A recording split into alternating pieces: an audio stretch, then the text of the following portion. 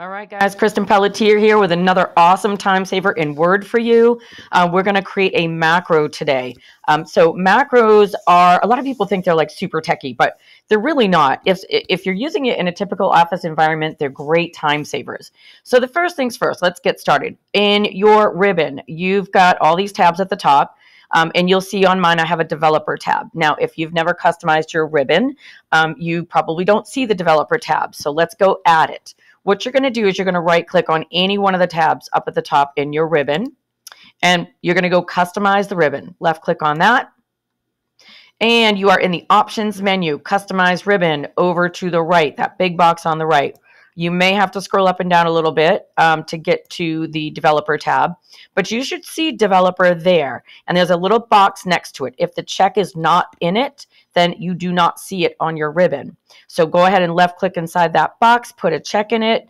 Down at the bottom, click OK, and you will see the developer tab right there.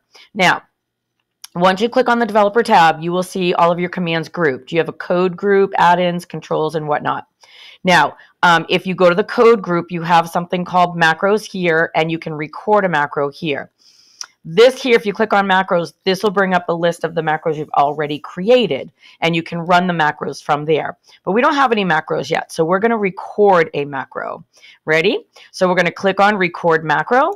The first thing it wants to know is what do you want to give your name to your macro, and I'm just going to call mine, let's see, late notice. I'm going to do a quick little letter that I send out to everybody if they're 30 days past due.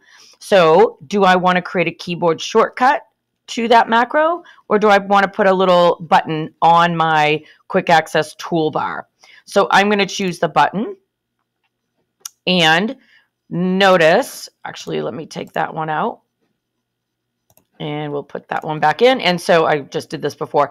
And so you're adding this to your quick access toolbar from here. Notice you are back in the Word options menu, and you are in the quick access toolbar menu where we are customizing the quick access toolbar to put that little button on the quick access toolbar so we can run that macro a lot easier than going to the developer tab and clicking on the macros and then hitting run. Just a few less steps, a few less clicks we have to take. All right, so we're good there. I'm going to click OK. Notice that my little mouse now looks like a little cassette tape, because actually what you are doing right now is you are recording. And notice up here it says stop or pause, which tells you you are in the middle of recording. So what I'm going to do is I'm going to type in a couple of things. So I will put the date. And I will put, and the autocorrect feature of the replace with does not work when you're recording a macro. So in my last video, I did ACT and it would automatically type out Access Computer Training for me. But when I'm in the middle of a macro or recording a macro, it will not work. The autocorrect feature will not work. Okay, and all right.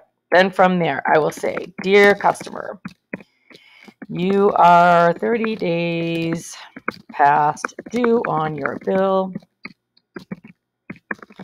Please remit ASAP. Boom. Now, I'm sure your letter would probably be a little bit more detailed than that, but let's just call that a day on that letter for time purposes, and I'm going to stop recording. So notice everything that I typed in here. I'm going to come back up to the developer tab in the code group. I'm going to stop recording. Now, I'm going to delete everything that's in here, and I'm going to go run this macro. Ready? So this little button right here, this little icon is on my quick access toolbar, as you can see, and that's my late notice macro. Boom. So all I did was click on that, and look what it did. It filled that out for me. Isn't that cool? Now, you can run macros for lots of things. I will tell you, I've tried to put logos, and a logo, well, you can insert the logo on a macro, but it doesn't seem that you can resize it or center it.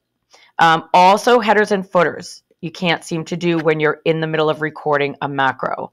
So that being said, I hope this helped you guys, and please like this video and subscribe to my channel. We're going to be doing a lot more really cool things, tips and tricks with some of the time savers in Microsoft Office and Google and all sorts of things coming up. So stay tuned, guys. Thanks so much. Have a great day.